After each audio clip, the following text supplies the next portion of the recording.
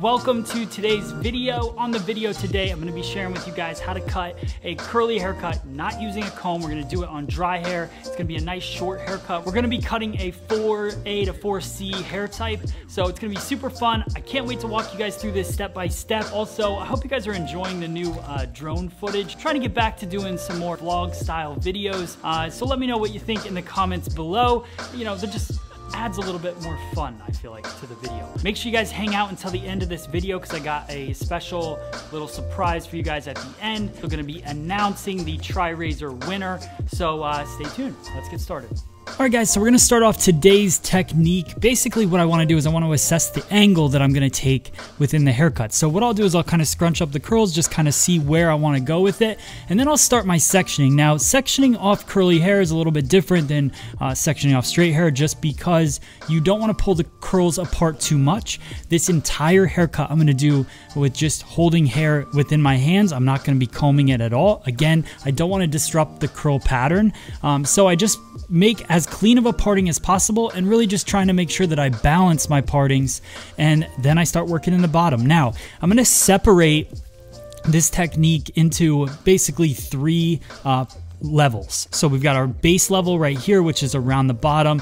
I'm taking the hair vertically in my hands. You can see I just kind of pull it out and I grab my guide and I pull my guide over to the new section because I'm cutting with the round of the head. I don't want to over direct too much, especially with curly hair, because you might start pushing too much weight forward. So what I want to do is keep everything even throughout the head shape. I pull the guideline to the new section and I cut the hair to the length that I desire for the desired look.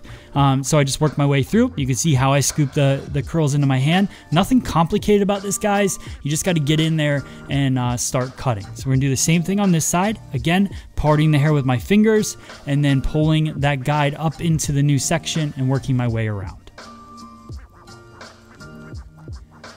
So now I'll just do a little detail work as I get done with my section, just any loose hairs or anything like that. And then I'll let down level 2, which is gonna be right around that parietal ridge area, back into the mid crown, and I just work my way all the way around the head.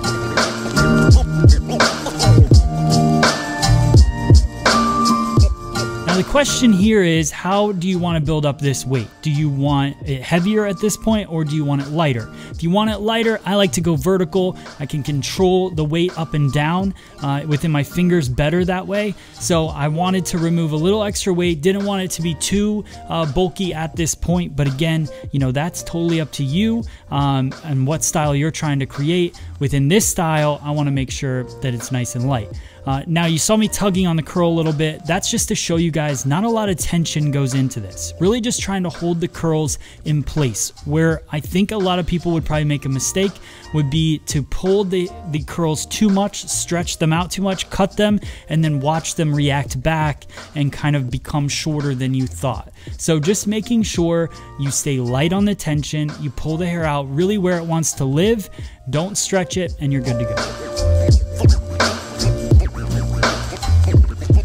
Okay, so now we're gonna let down the top. Now, as soon as I let this down, I kind of just said to myself when I looked in the mirror of the cut, I kind of liked it already. So I just went in and I pinch little pieces of the curl and I start to carve in my shape or cut in my shape using each individual little patch of curls. So I just pull them out. I cut in between. This is a little tip I learned from Danielle the other day in class. So hopefully you guys have seen her class. If not, check it out on our channel. But you cut inside the curl so that way you don't get frizzy ends, which I thought was a really cool tip. So I just go through, pinch those little curls, work my way around the head shape, but I really love the buildup of weight that happened as soon as I let that level 3 down.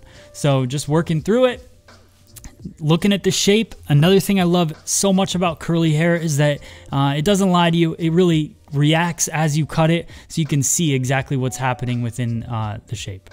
So So now to style it up, we're gonna use Invisible Wear, Boomerang, Restyling Mist. I love this because it adds some moisture to the hair, kind of helps reactivate that curl a little bit. So I'll just put that through and it'll start to air dry a bit. And as I go in, this is just a technique where I lift up the hair and kind of cut into it just to skinny up those sides because I wanted to take a little bit extra, plus adding that dimension and air to the haircut as well. Finish it up with a little Avapui medium hold finishing spray, and then that is it. So just kind of get that style where you want it. Have fun with it, guys. You know, I just Googled 4A to 4C hairstyles and this one popped up and I just couldn't wait to create it. So I hope you guys liked the video. Let me know in the comments below. I really appreciate you guys watching. Thanks. Haircut. Can I be your model? I like that hat. Dave's my model. I can cut it after that. What do you have? So there's 19 minutes until you're supposed to do Dave. Oh, is it 19 minutes? Yeah. All right, I'll cut your hair. Yeah. Let's cut it. I just need the sides and back. You can announce the winner of the contest then, while I cut your hair. Mandy Morgan. I just remember the Mandy Moore part. The winner. The winner of Matt's new TriRazor, Mandy Morgan. Don't move your head. Just stay with a still head. The winner of Matt's new TriRazor is Mandy Morgan. Congratulations. Congratulations. Oh, you're not interrupting. No. I want to be pretty too, Dave. Good. What did you say, Brian? I said I want to be pretty too. Hoo-hoo! There you go. Watch out.